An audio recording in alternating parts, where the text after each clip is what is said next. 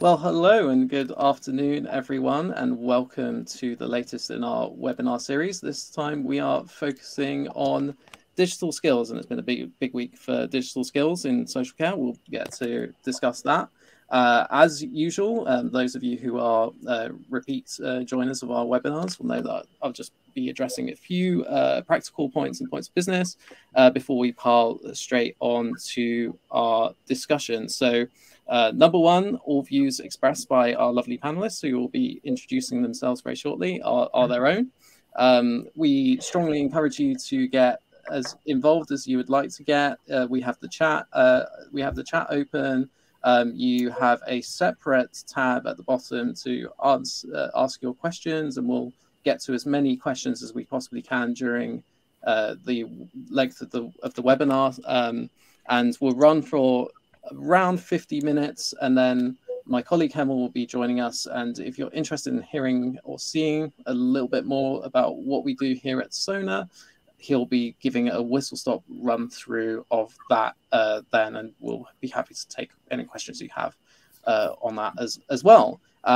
So this session is also being recorded. That's a common question that we get. So it will be available within sort of 24 hours, and you're welcome to tune back in, or if there's someone you think could benefit from seeing this session, send it on to them. That will all be in the follow-up materials. And then finally, a special announcement. So we are doing our first ever urgent Q&A as a bonus webinar tomorrow morning at 9:30.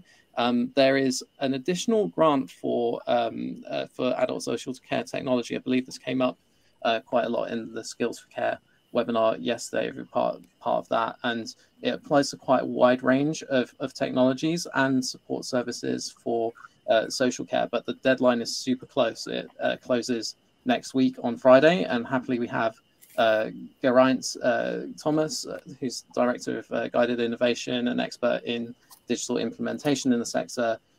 He's going to join me for a quick Q&A, sort of half an hour, to go through that application process and answer any questions that you have. So the link to that is being posted by Holly in the chat now, if you would like to join us for that, and further details will follow. So that's all the points of business that I have, and now I will happily pass on to our panelists. And if you'd like to just do a quick intro for yourselves, let's starting with you, Lou.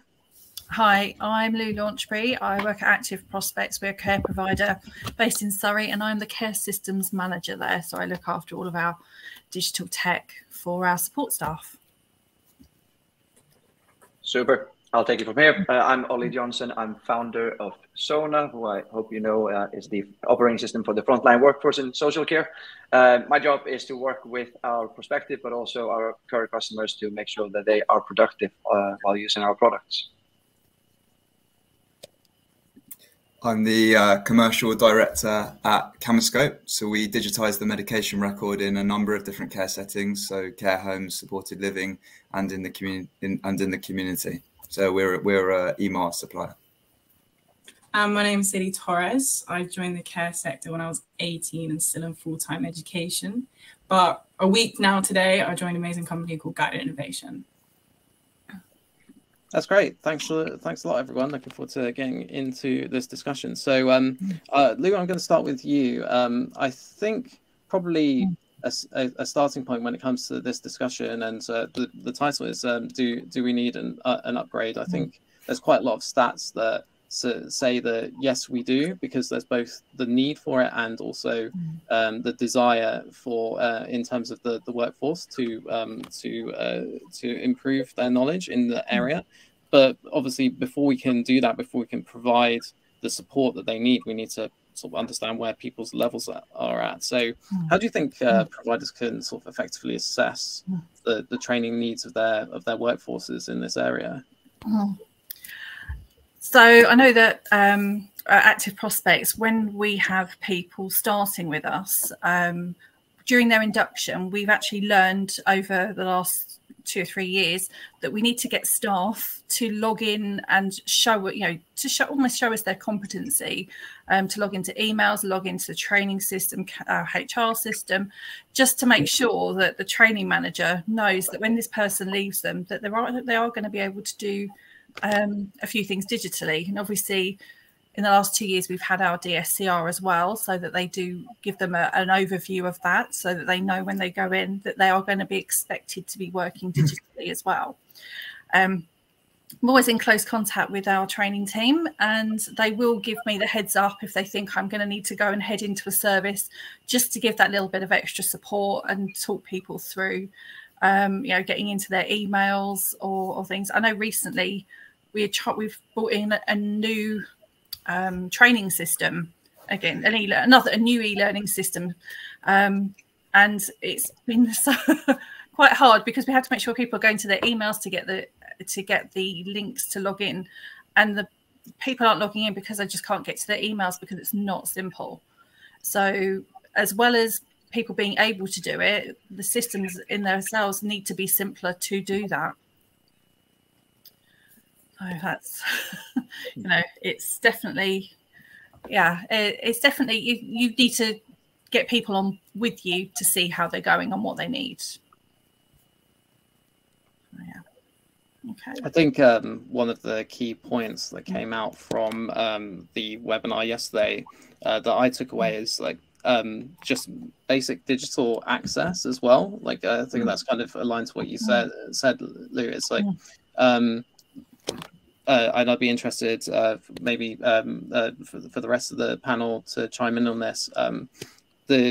Technology can help, like with learning management systems, but also just access to information. Technology can help with learning about technology, right? And I think that's also a fundamental principle, is that if you don't know how people are interacting with technology every day, and they don't have the ability to try and test it out, it's very difficult to understand what they're comfortable with and what they need more help with, right? Yeah, I guess if you're an employer and you have staff that you have a good idea about what they should be doing on a day-to-day basis and what tools they should be using, and therefore what their competencies should be on those tools, and then separate. And that's why you would, I guess, build a curriculum, if you like, about how to kind of get them to that level. But that doesn't necessarily capture the stuff that you don't know about their kind of previous experience with technology and stuff like that. And so allowing them to peppering throughout their journey with your company, not just at the start of their journey, but throughout, ability to request more information, or even just within the application, suppliers should really have a way to kind of ask for help, either from the suppliers themselves or from people within the organization that can help to train on those things, I think. Yeah, I kind of agree with that, because I think it's really important that that staff know where to look. And I think that can often be a knowledge gap that is kind of misunderstood sometimes, because you can't necessarily always Google things. You can't necessarily assume people know exactly where the help guides are, exactly where the support guides are, where the guided help is. It's up to the suppliers to make this really, really simple, so it's intuitive for users, and I think that's really, really important. Yeah. Sadie, how does that chime with your experience of joining and being onboarded and working for a care provider? Well, we know our average workforce of the care sector is 44, with 27, I think, being over 55. So we know they're used to paper-based items, and we know they don't like change. So I think for me, working in care, you have to talk to your staff. How do they feel about technology? You can, conduct them surveys, gather the feedback, monitor the staff of, where they are with the tech. And when they find things challenging, you can always add additional training to target them challenges to help them. Actually, one thing to add there, I just when you said the makeup of the sector, it's just one thing that resonated massively with me is that, there will be just differences in terms of kind of how how digitally native you are going to be, right? I just remember, like, when I went in college, they made us do like this typing course, right? Like, you have to kind of learn how to type on a keyboard. And what would have been a very nice experience, I think, is for just at the start of the course, maybe give people a typing test or something like that to kind of check proficiency on that typing thing. Because I remember being pretty proficient in typing and then being subjected to a year of literally typing out, you know, A, B, B, B, C, C, C. And it's just like, if you think about the like, you know, level of engagement at that point for myself was pretty low, I think. And I think, like, you'll have similar things going on in different organizations if you try to supply this kind of one size fits all. Like, that just won't happen. People will have different digitally kind of native backgrounds, I think. Yeah, I was going to say, a lot of people previously worked in care because they weren't good at using a computer, because going into care, you didn't need to have computer skills. You didn't need to know how to do any of that because you're using a pen and paper. Now, and, you know, as again, where I've grown up, I'm around the same age as Ollie, and I grew up without an internet. You know, Ollie and I are going to be both older than the actual internet as well, and it means that we've actually had, you know, we've sort of grown into the digital world, but those that obviously were working before us still did find it a lot harder. When we transitioned onto our DSCR, it was a lot of the older staff that really struggled, and they were like, I can't use it. I don't know how to use it. And I'm like, it is an app. You know, you if you can use an app on your phone, if you have a smartphone, and you can use an app, you can use the system. And, you know, I did train them on it. But the fact is, it is scary. You know, a lot of things have changed, and that's, you know, in the last 40 years, it's an incredible amount of change. And, you know, and we're seeing things even since last November when AI came out. You know, it's literally just going crazy. Yeah. I think, and to the point about kind of typing, I think that it's really important to appreciate that when you're transitioning from paper to digital system, that if you don't get this right, if people aren't kind of confident in using technology, then you might actually reduce the quality of note taking. And that's not what we want to do when we move people over from a paper-based system to digital. So I think that, again, you know, what we as suppliers can do is to make that simpler and obviously work with providers to ensure that you know, that people are more confident. But, you know, features like speech to text, actually we found within our EMR system that just adding that just one button where you can kind of speak, that really enriched the quality of the note taking. And I think that's really important, because I don't know whether any of you have ever tried typing on like a tablet as an example. It just feels like, you know, really different to a phone where you know, you're using your thumbs and everything is just like, you know, pointing down, and it just takes, you know, it's quite frustrating from a user experience perspective. I will say, actually, our system does have speech to text, and throughout that training process, when I get to the point of like, this is where you put the notes in, and then I go, and if you press this little button here, then you can speak it, and their faces are just like, wow, oh my god, that's going to make my life so much quicker. You know, I don't have to type shepherd's pie and you know, and all this, you know, and they can just speak it. Like, you know, they don't have to worry about how they spell Weetabix. I mean, I don't care how it's written. You know, we understand what it says.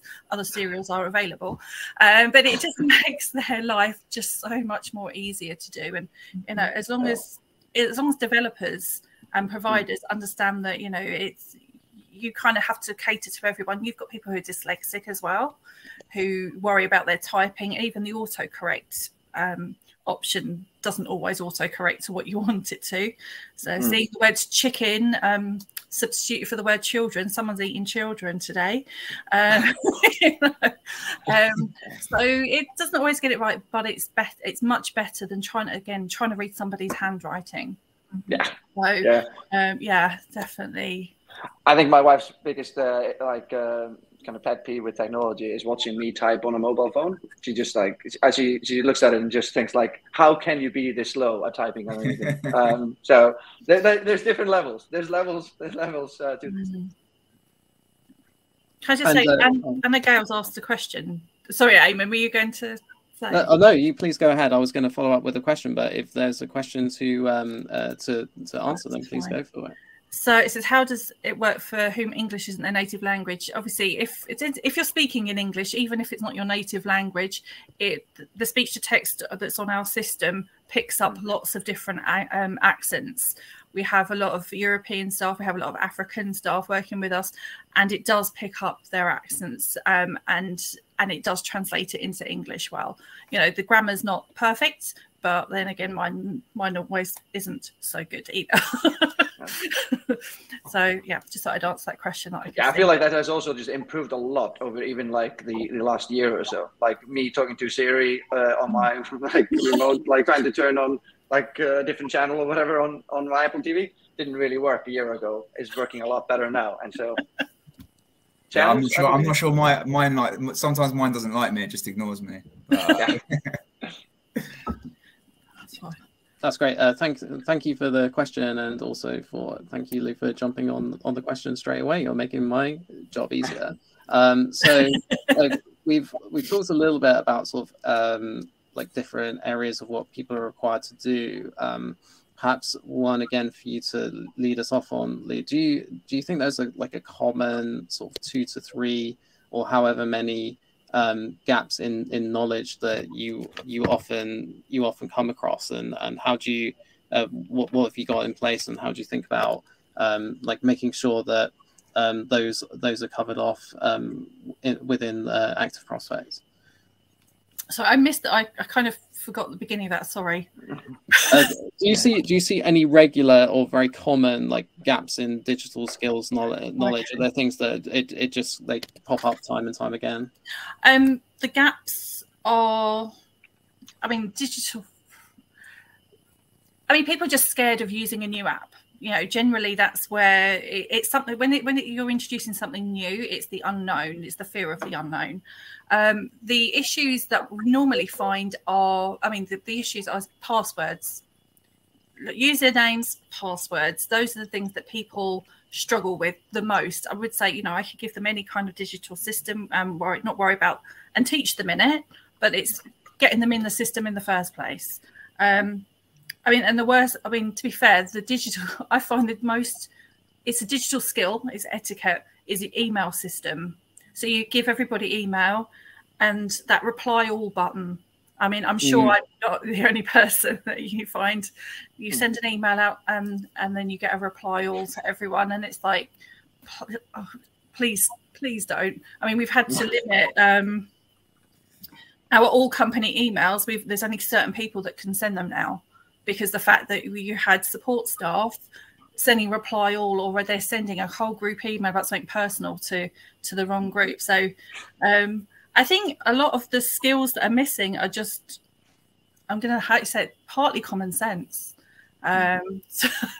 So you just have to, you know, guide people along. They do pick it up. They do learn.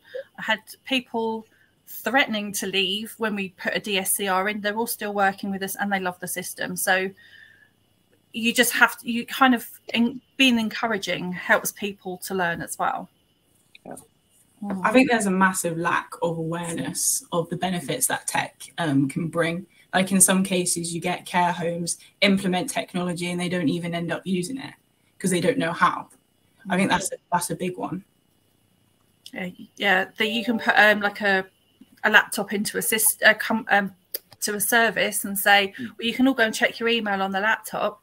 That's great, but until you actually go, well, this is how you do it, it's just a bit of computer sitting in the corner.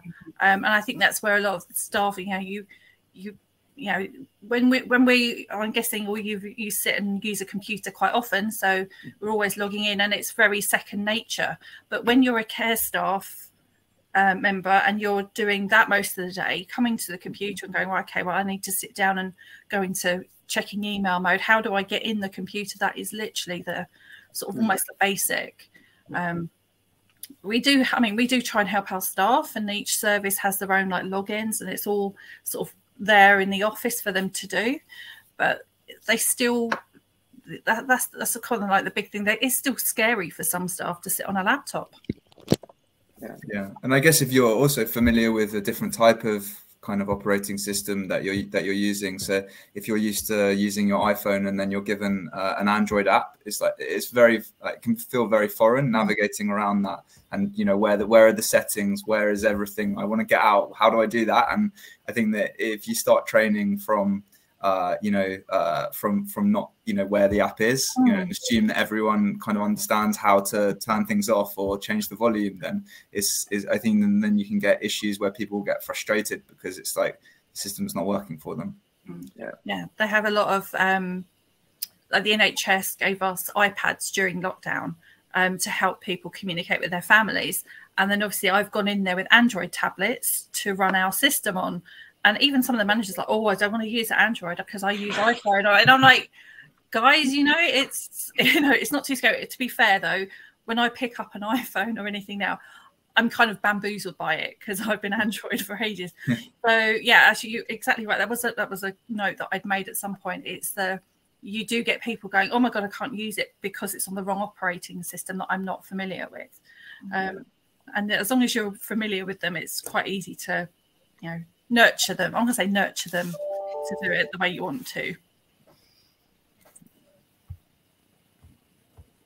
Oh, Eamon, I think you're on mute. Can we hop to another question that's just come in? This is around, and again, this is a recurring theme, and I'm glad it's been addressed in terms of sort of like what's been called like kind of digital apprehension or fear. Perhaps again directed first of all at you, Lou, as the provider in the group, but perhaps something that others can touch on as well. Have you found that the type of device used has impacted the perception or adoption amongst colleagues? So I guess that's whether it's a familiar or unfamiliar device, like we've talked about tablets, for example, and if it's like if it's familiar with something that they use in their, say, home life versus being very specific medical or support device. Yeah, bringing in the Android devices was one of those things that you've got some people were just like straight away, they're like, oh, wow, it's just a big version of my phone. So that was the Android users. And then you've got other people they're like really wary of using it, but it's just, I'm literally just like, just unlock it. This is how you unlock it. And then there's, I put the apps on the home screen. So it's just easy for them to get into it. So I was like, you don't need to do anything but use it for that. And it's, it definitely, it did sort of make people a little bit wary. The Android, ideally, yeah, we'd love to have iPads. I mean, that's just hands down because it is just better. It's less, less likely to corruption. But the cost of it, we are funded by the local authority. Unfortunately, we're not a private company, so we don't have, we're a not-for-profit organisation, so we don't have stacks of money sitting out the back of what we've charged people. What we get in goes out, so there's not a lot of money there to sit and play with. And I did see somebody was talking about the funding for them. The funding, that is available. Sorry, I'm jumping to something else. Sorry, Eamon. For the ICSs as well. I'm involved in one of those in Surrey, and the money's there to start it. But obviously, you do have to carry on, and obviously that is a cost that you have to look at and go, okay, we're going to have to bear that cost because every company is going to have to. But the money is there to start you getting that tech. Start getting that tech in and get it used. But I think, mate, as long as you provide the training to people and you're patient with them, and then they can come to you, then I wouldn't worry about bringing in new devices to people. It's just... Yeah. I'm not suggesting you go ahead and just like furnish your businesses with iOS devices. They are more expensive. But like it is one of those things though that I find that it's interesting to weigh up the cost of an upfront cost of an iOS device versus like a tablet that is like not just like it's unfair to compare like iOS and Android just in that way. Android is a myriad of things, but like if you get a very cheap Android tablet and then you're surprised that people don't want to use it when it takes like 5 seconds to power up, and every single thing you do on it takes between 5 and 10 seconds. That strikes me as a wrong prioritization. And like if there's belief in that digital, drives benefits in the organization, be it, more efficiency or better experiences, then there should be a level below which a digital experience doesn't fall below. That doesn't mean iOS, but it means certainly more than a device that takes 5 or 10 seconds to operate on every single time you turn it on. So. Yeah.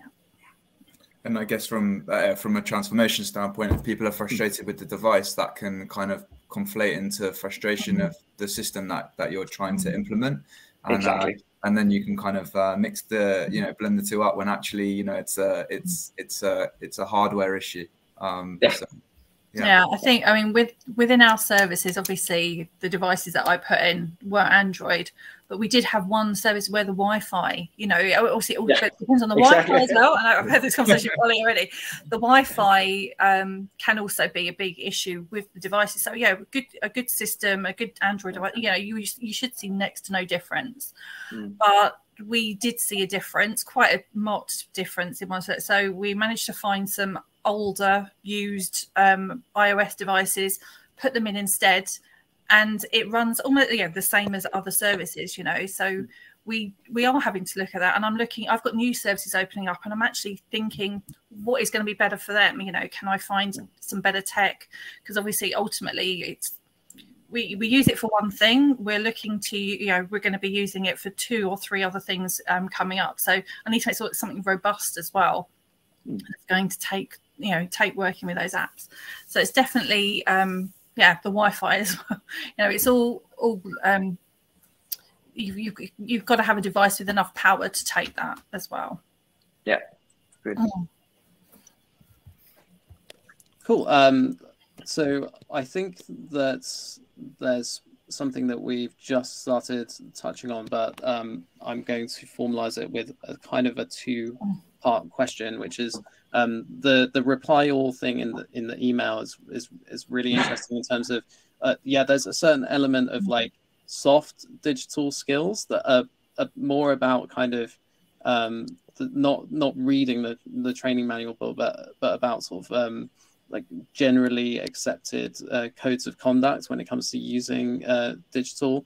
Also the kind of like staying safe and using it in a sensible manner, kind of aspects of that as well. And then also from the other side, like in the case of something like a reply all, how we can build digital products that reduce the likelihood that accidental user behavior, right? Because it's just not that easy to accidentally misuse the product for what it was intended for. So perhaps I could hand over to our tech suppliers in the panel to sort of talk about the number one, sort of how can sort of tech suppliers kind of maybe draw on like the work that some of the largest sort of consumer apps have been doing in terms of reducing the barrier to entry for certain technologies and making things intuitive, but also helping providers with the support and the learning how to use it properly, so that doesn't necessarily fall completely on them, and even some of the like learning of how to use technology better is perhaps even embedded in the technology that they're using every day. Yeah. Rob, do you want to start? I've had to take this as well.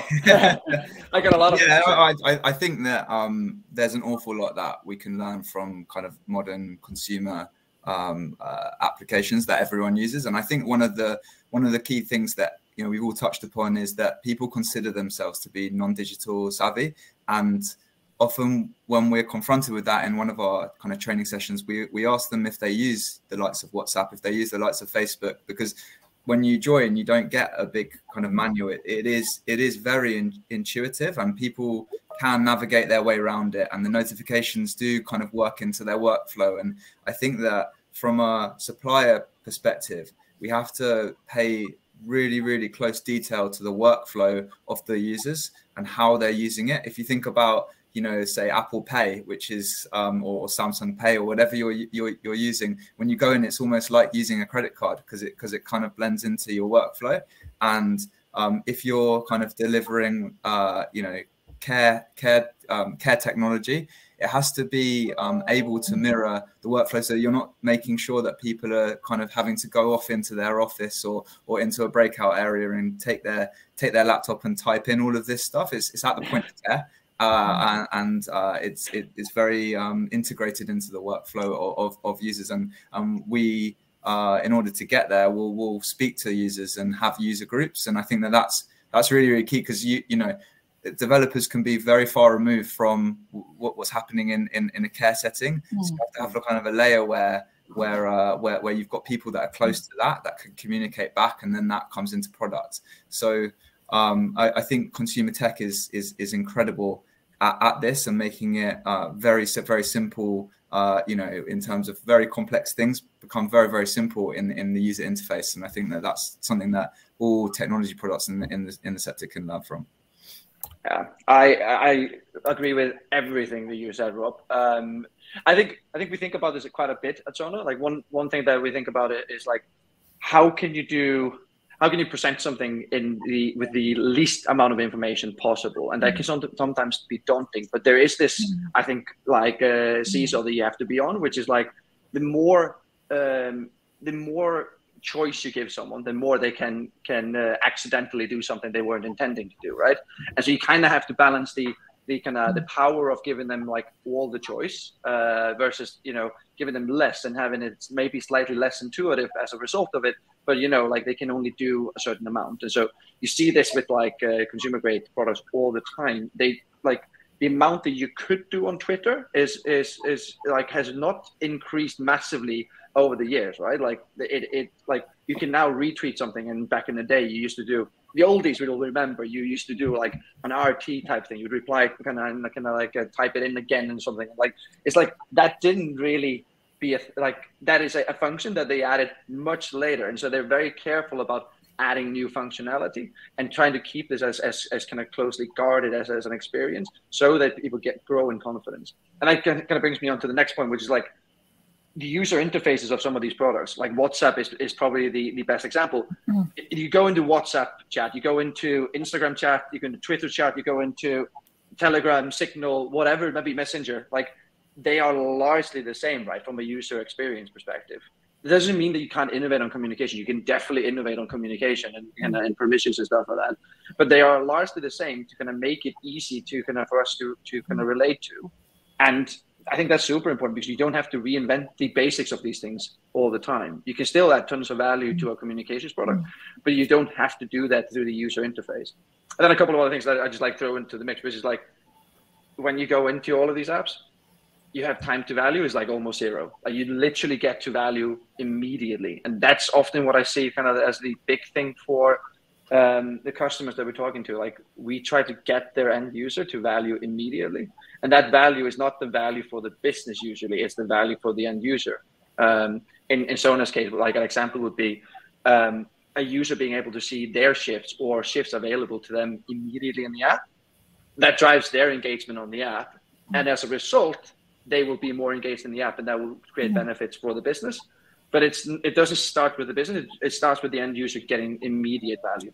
And I think we also seen someone, it was Trixie, I think, that mentioned sandboxing and stuff like that. That's a very good, I think, method to allow people to play around with product without, you know, breaking their leg in any meaningful way. Like, so they can actually not injure themselves while getting used to the technology. I think it's a great idea.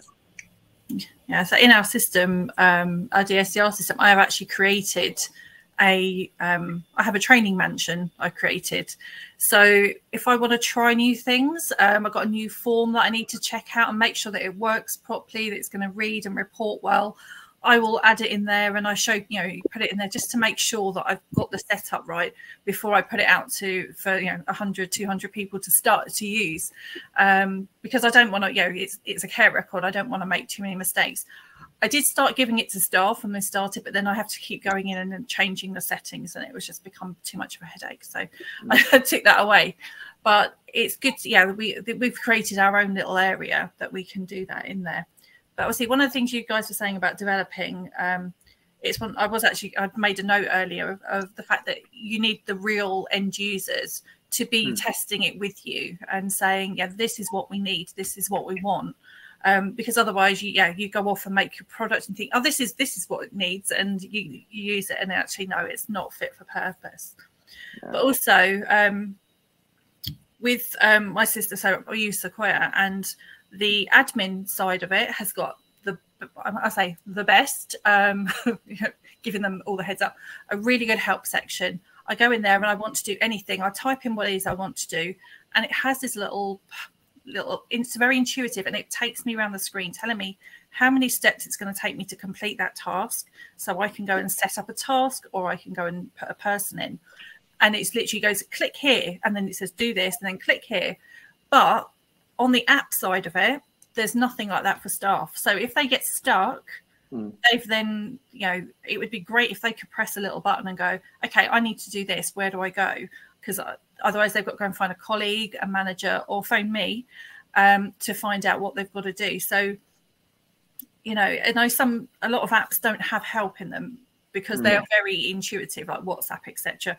But when you've got something a little bit more complicated, probably like an email system as well, you want to make sure that you are doing it right. So that could be an improvement to, obviously, not just, for all of these kind of products, is to make sure that there is some kind of online help guide, straight in the app that staff can use. Because I know that there is a support website for our product, but you've got to come out of the app and you've got to go into that website to find the information. So it'd just be much more easier if the staff could just get it from one screen and then not use where they were.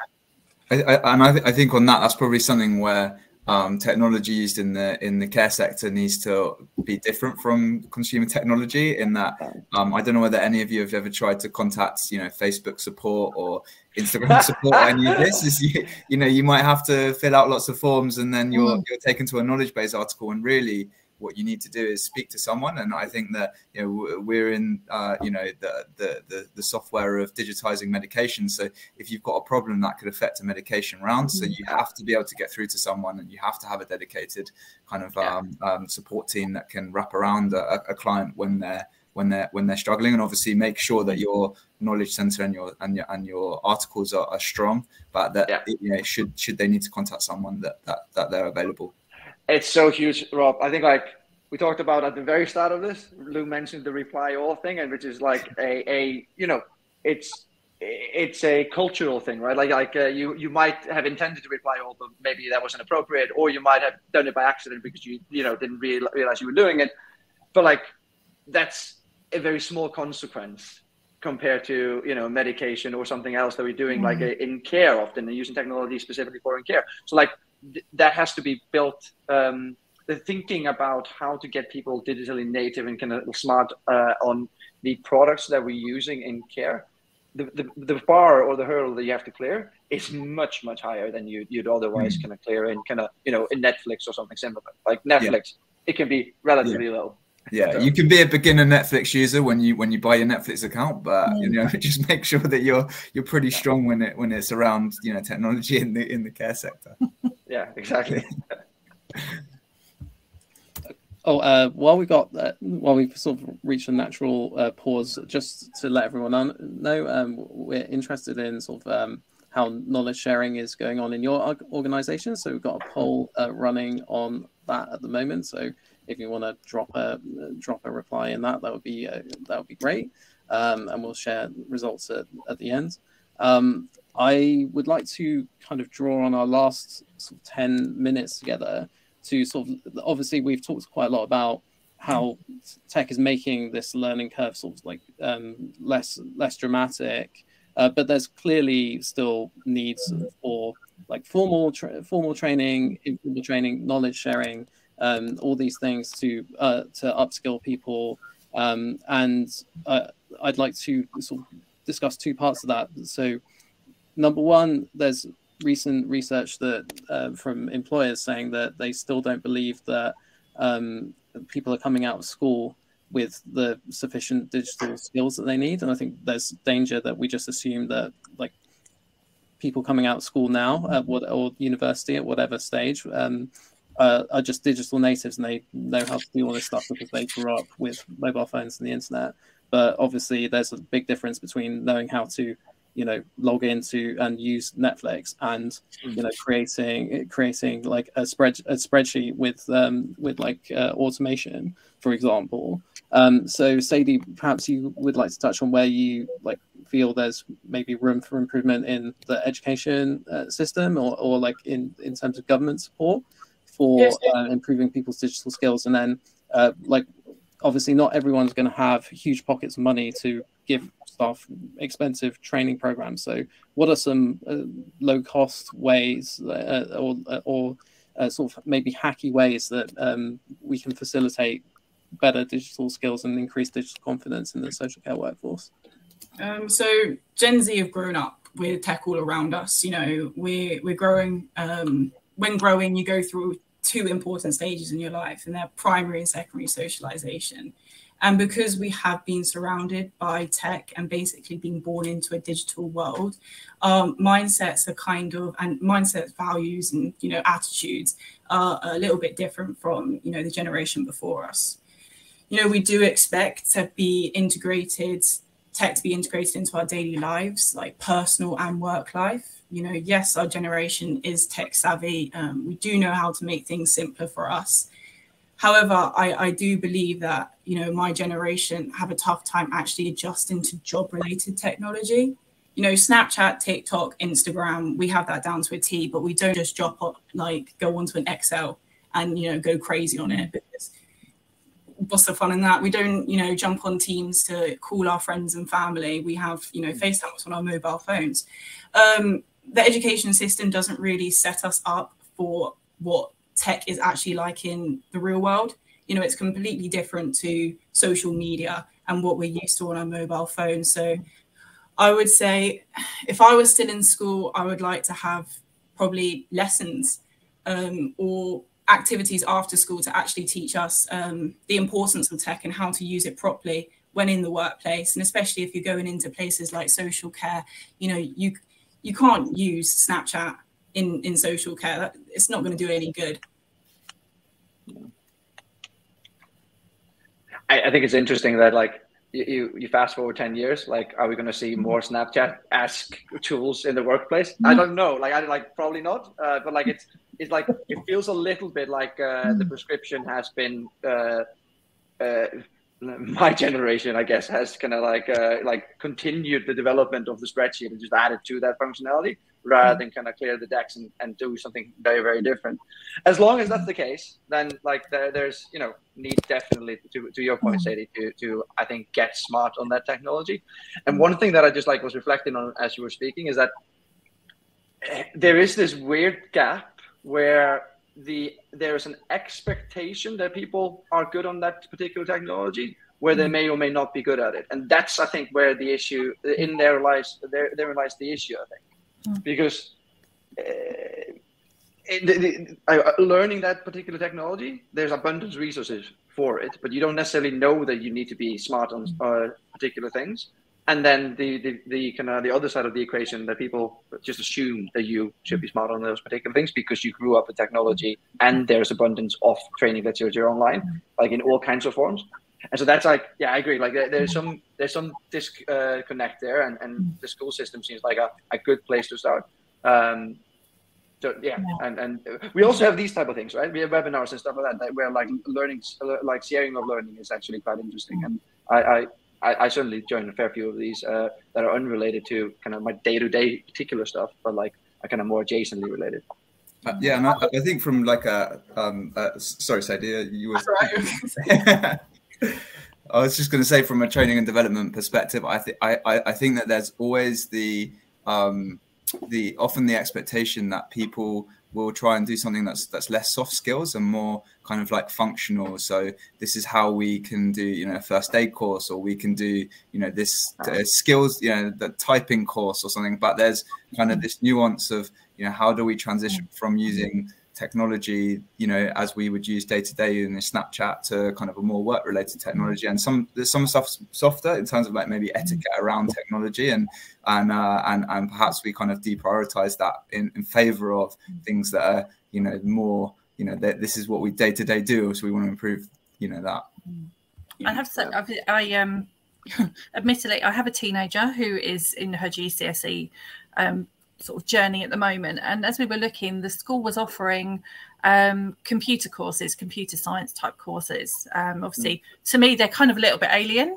But I was kind of trying to encourage her to look at them because I'm like, this is the future. This is where you need to go. But she wasn't so keen on it, unfortunately.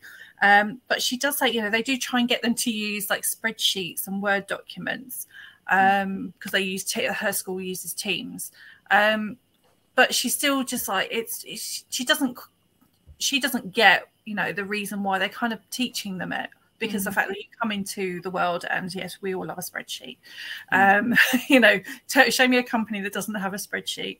But the schools need to do a bit more real world, you know, application in it to get them to understand. So they do a bit of coding, I believe, in their IT class, trying to get them to write little mini programs, which I think is fantastic. But also just the standard things that we do just day to day, just to communicate with each other, that also needs a place, I think, in the curriculum. I think they did realise that when obviously COVID happened, because then technology had to be the biggest thing to keep everyone together, to keep people, you know, educated. And I think that's where they realised that technology is actually important in a different aspect, obviously, than social media. There's two different technologies, in my opinion.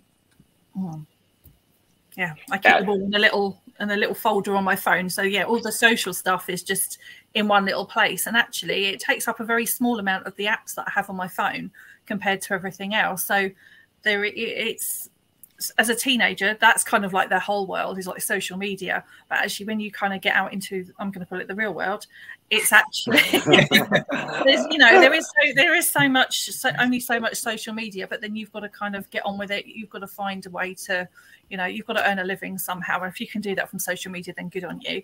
But you know, I like you know, I like to go. I don't mind working with other people. That's a good place to work. Job related technology is new to me because obviously I'm 19, so social media is everything still to me. But I wouldn't say I'm more tech savvy than any of you guys here. I would say I'm probably actually at the bottom of it because I don't know it that well. I don't know it just yet. I will know it. So yeah, I left school at 16 and I went into doing an office job. So I've got nearly 30 years, I'm going to say, nearly 30 years of working out and doing this. So, you know, for my skills, yes, they would, yeah, they're definitely, you know, advanced, but that's only because, yeah, I've been using it. I had to learn it somewhere. Yeah. So, the good thing about my generation is that we are quick to learn. And then once we do learn, we'll make it simpler for us to use. So absolutely, yes, brilliant. So I mean, with in our company, we have the IT manager who does small workshops so people can use Word and Excel and Outlook and the things that we use in house. Obviously, we're all Microsoft based. And we can use them a lot easier. And he does like a little half-an-hour guide for us to go on and find out how to use new products or products that we're not sure about. They're sitting on the computer and we don't know about them. But with our DSCR as well, that didn't come with a handbook, because, you know, the guys are saying that, you know, it's a product. Here it is, you know, trying to make it intuitive. But because of the amount of people that I've had to train to use our system, I actually had to write a handbook. You know, because I couldn't just leave everybody to go and do what they want in it, because I needed to guide them and say, this is how you should do it to make sure that it's correct. So it's kind of a little bit of a, double-edged sword. It's like, yeah, I'd like to let people get on with it, but you do have to take them to water sometimes. I'll stop using analogies now. Sorry. I love an analogy. We've got last couple of minutes before Hemmel's going to be joining us. We've got a specific question from Jackie that kind of moves on from what we've been saying, which is specifically, should we in social care be learning about and getting training in the use of AI, so talking about potentially making things simpler? I'll have like maybe quick 15-second take from each of you. I'll kick off. Yes is the short answer. I think, like, especially with regards to, you don't have to understand how it works, but if you understand that, like, in the future you'll have, I think, like something like a co-pilot or something like that will assist you with kind of administrative tasks and stuff like that, and remembering things and kind of pattern recognitions. Yes, AI is going to change your life in that regard. it's probably not just here yet, but it's edging closer quickly. Yeah, I agree with Ollie. I think that that people are going to need to kind of understand what it how it works and how it can help you. And I guess that lots of the technology that's out there is to drive efficiencies. And I'm using it personally to drive efficiencies. And I think that it could be helpful if people kind of know that as a resource, so like you would use Google or how it can be deployed. But I'd just say the training is going to be important because there are limitations and the way that it's being used in kind of its most popular form in the kind of generative AI with kind of ChatGPT and these types of things is like what's produced isn't always necessarily what's actually true. It's often based on the answer that it thinks you want. So you've got to be, I think, just a note of caution on it. Yeah, it's definitely something for the future. I'm not going to go, yeah, we'll have it tomorrow. There's obviously a lot of bugs, and as Robert said, you need to make sure that it's going to give you the correct answers, like the correct guidance, because obviously at the moment you're looking after people's health. So it's one of those, and I think it's brilliant, but I've reluctance to use it for a while, I believe, for myself. I agree with Blue. You are caring for someone's life, so just check it out first and then go from there, really. Yeah. That goes. I agree with that. That goes without saying. Wonderful. That adds a lovely exclamation point on this session. Hemel is hopefully joining us shortly. While he does that, I would like to just take the opportunity to thank everyone again. Firstly, all of our wonderful panelists for being so generous with their time, all of you in the audience for your comments, questions, and for just generally being lovely as always. So just to let you know what's coming up, I mentioned it at the start, but yes, we're back with Geraint at 9:30 a.m. tomorrow to discuss the grant funding that's available this month.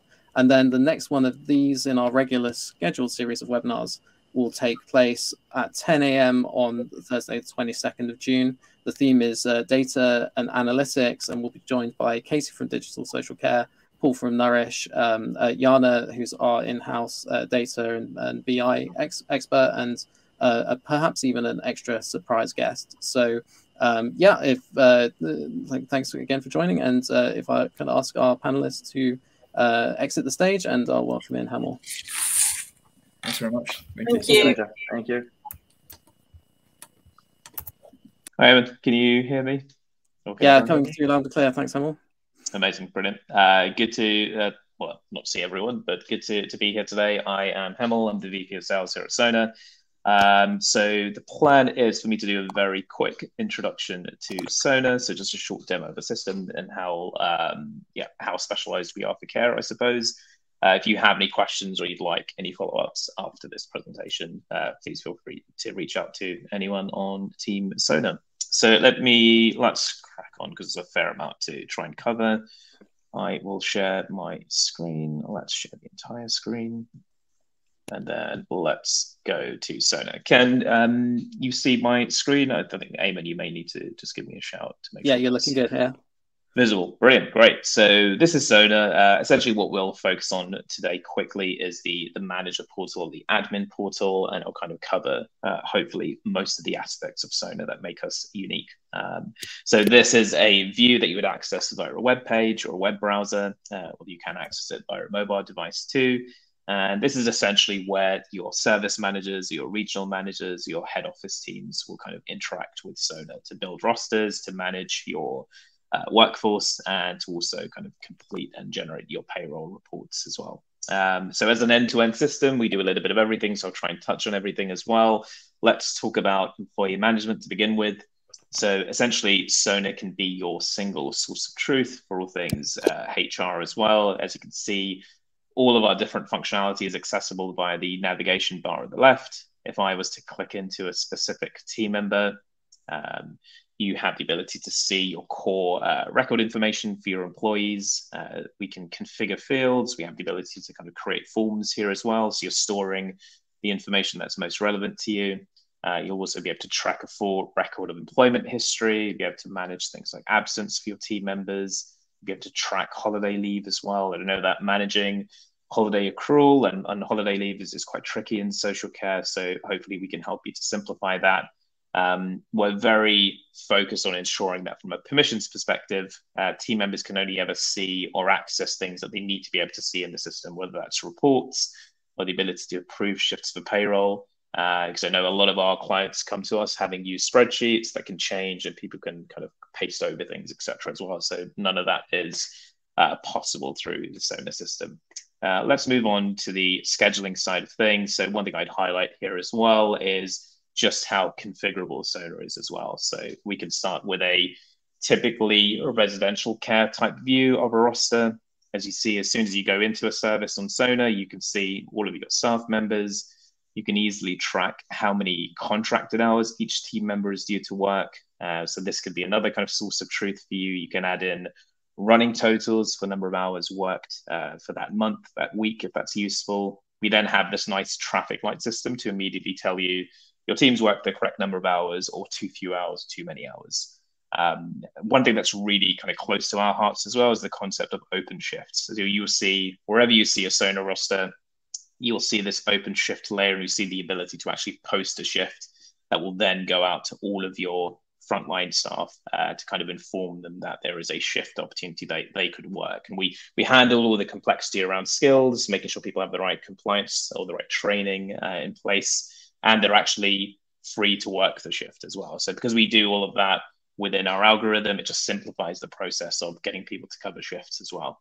The next thing I'll show is the by role view. So a key part of your rostering is obviously going to be validating that you actually provided the hours of support that you needed to. So we can group your staff into their relevant role types, and then we can add in things like commissioned hour targets. So you can have numbers that tell you how many care assistants you needed on a specific day and how many you had scheduled in. We could do that over a specific day period as well. So let's say you need a nurse on service every day. We can track that and help you track that as well. So it's designed to be very easy to use, but also to kind of handle the complexities that you see day to day in social care. If I go to the people we support, let's go to Bridge Flat Supported Living, and let's go to people we support. We also have the ability, and again, depending on your service type, you could use or not use these views. That's kind of the beauty of the configuration of Sona. But here you can see if you have a supported living service with a pretty busy range of different complex care package needs for the people you support, your service users, you can see all of that is broken down in the Sona roster. So we can show you the requirements team members have, which staff members or team members will actually be providing that support.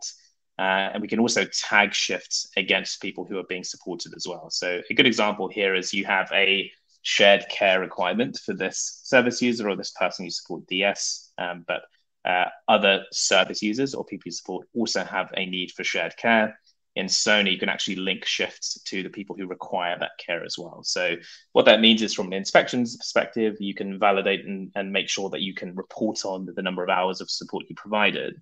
But from a invoicing or from a payroll perspective, these shifts are only ever treated as one shift as well. We also have the ability to let you group these shifts into kind of runs of shifts as well. So essentially, if you wanted to group different visits into runs, you can do that on Sona. So you've got a really high level of configuration that you can access through Sona as well. The last thing I'll quickly cover is let's go back to this view.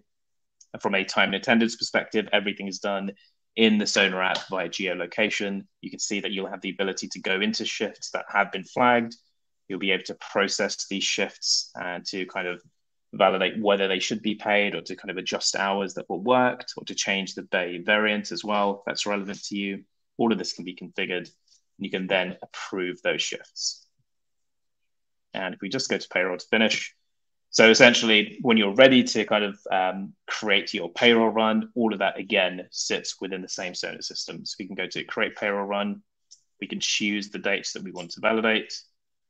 So let's pick one day here. And then we can go and resolve any pay queries that still need to be resolved. So I can see here, I still have one pay query that needs to be resolved before I can run my payroll for the 15th. I'll do that.